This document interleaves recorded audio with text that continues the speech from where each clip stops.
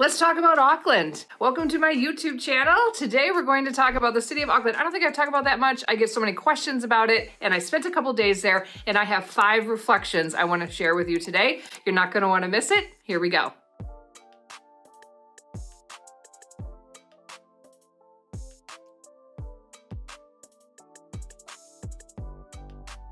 If you don't know who we are a family of 6 that have moved from the US to New Zealand and have been here for like 7 years.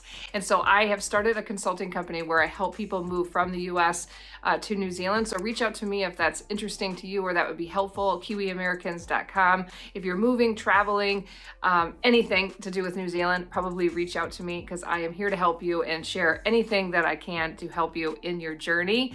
If you are a business that is looking for some digital marketing help or a teacher that could help, need some help with like the online space, also reach out to me because I have 2 other consulting companies that I do that with as well, which I love and have a passion for. So without further ado, here we go for the video this week. Okay, let's talk Auckland. Point number 1. I have to say, as my first point when I talk about Auckland, is it is noticeable the lack of wind. Okay, so I always get this question or this comment from New Zealanders or people that have traveled through New Zealand. I don't know how you live in Wellington. It's so windy. And I just think, I don't know, I think it's just normal. It's like, this is where I've always lived. And to me, it doesn't seem like that big of a deal. But then spending a couple days in Auckland, and it was so noticeable how much the wind is involved in my daily life and how I wasn't experiencing it there. And so I just want to say, now understanding what everybody's talking about, it's not that I would move from Wellington because of the wind, but I can actually say that it is noticeable because when you're in Wellington and it's pretty consistently windy, you notice days that aren't. And so when I was in Auckland, like every day was not windy. And so it was noticeable to me. And so that's kind of funny. But the vibe of Auckland is very different. So if you don't know, Auckland is much bigger than Wellington. So like the greater Wellington area is like just under 500,000 people, but Auckland is like 1.6 million people. So it's much bigger. It's the biggest city in New Zealand. And if you haven't been there, check it out. Now I have been there a couple times. It hasn't been my favorite place. But I have to say the vibe was different this time for me. Very different. I think it might be because I haven't been able to travel for 2 years, but it was really nice to go to a place that just had a lot of things, that was busy, that had 4-lane highways, that had lots of shopping, lots of restaurants, just a lot going on. And it was noticeable to me this time. I think maybe that I've been here for 7 years. I haven't traveled that much. I've done kind of everything in Wellington, so it was pretty exciting. And I think my whole family felt the same way. Everybody was like, oh, this is really great. And like, you kind of felt like you were somewhere. So the vibe of Auckland is very different than Wellington, for sure, and other places that I have been. It definitely feels bigger. It definitely feels busier. It definitely feels very multicultural, a lot of things going on. And like really good and just like a lot of options and just felt like I was just in a much bigger city. And so if that's something of interest to you, you might want to check out Auckland, but definitely check it out regardless because there's definitely some fun things to do. And I'm sure that if I lived there for 7 years, I'd be like, I am done with this traffic. I'm done with, you know, all of the negative things of living in this particular city. But it was certainly fun to visit for a couple days. Number 3, my third reflection, let's talk about restaurants and shopping. So I was really excited about this because I actually came very organized. You guys would be so impressed with me. I came with like what Americans recommend for American type food in Auckland. I know, don't judge me because I want some American food. I have been in this country, not able to leave this country for 2 years. And sometimes I just want some American Mexican. Let's just say that. And I want some like real American pizza. You know, like I just want something really good. And they have so many choices there. So I got a bunch of recommendations. We weren't able to do a lot of them actually because we were there on a holiday weekend, so things were closed, so that's fine. I did have really good Mexican, like American Mexican. So I spent a lot of time in Mexico. Wouldn't say as authentic like Mexico type food, but the Mexican cafe downtown Auckland was very good. In fact, we went twice. And it was just nice because it had things on the menu that I have not seen on the menu here in Wellington. So it was fabulous.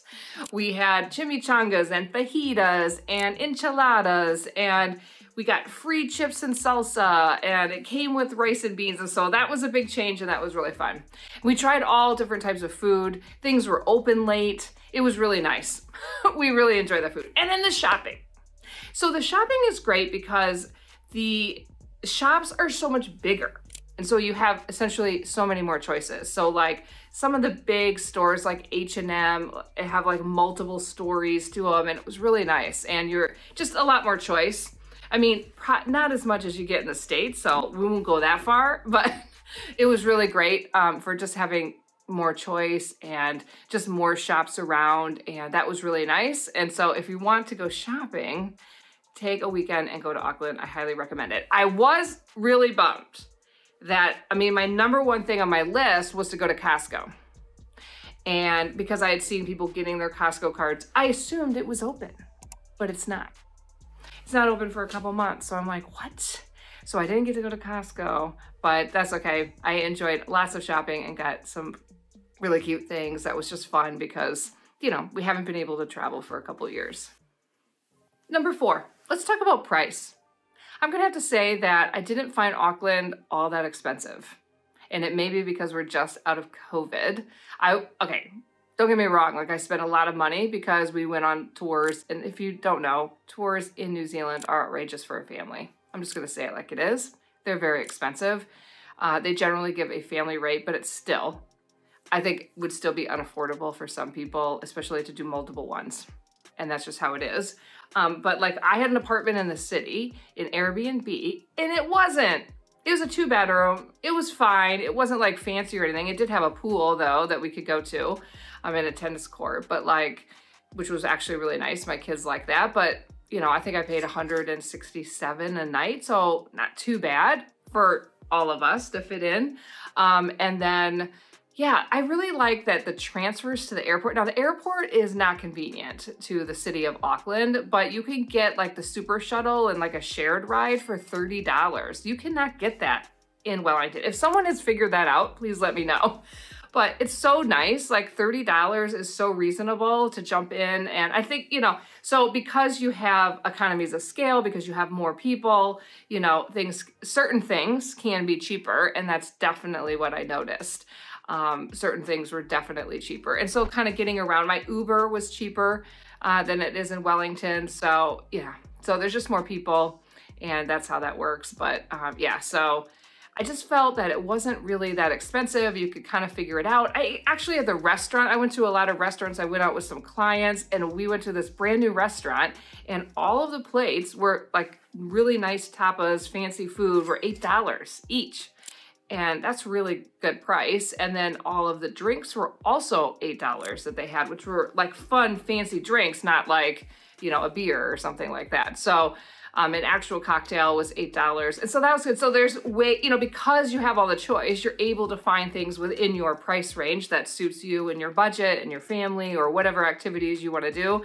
And so that was really nice. That's, I guess, the benefit of a bigger city. And number 5, the last reflection that I have on Auckland is it's kind of nice how it's a totally big city, but still close to things. Like you can get to the beaches on the coast quite easily. We went to Piha Beach, which is like a famous, beautiful beach. And it was nice. If I'm going to be honest with you on my reflection, maybe it's because I've been almost everywhere in New Zealand. It was definitely not the best beach in New Zealand, in my opinion. But if you are just getting off the plane in Auckland, a lot of people head to that beach to check it out. And it is amazing. The fact of the matter is that most beaches in New Zealand are amazing. And so to me, it just didn't feel like much different than other ones. But it is a surf beach, so if you like doing that. And you could just get close to the Coromandel is one of my favorite places in New Zealand. And, you know, it's a driving distance to there. And so it just kind of puts you in a place where other things and other places are close by. And that's really nice. So yeah. And I've heard good things. Like I've heard good things from workmates or friends. I have lived in suburbs of Auckland. That it does actually work pretty well, that you can get around.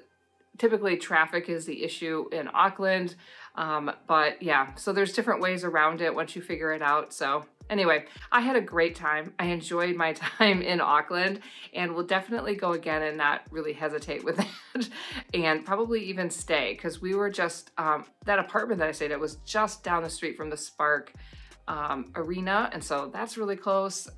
So yeah, if you're going to a concert there or something, anyway, I had a great time. I highly recommend it. If you have any questions, or I'd really like to know your reflection and your thoughts on Auckland, if you've been there, maybe some things I need to try next time, things that you like and you don't like. Also, if you could share some of the benefits and disadvantages of living there, just because I do talk to a lot of people that are thinking about moving there. And, you know, I've never personally lived there, so I don't like to give advice that I don't know about. But yeah, would love to share your reflection because I think other people would also benefit from that. But anyway, I hope you enjoyed this video and I will see you next week.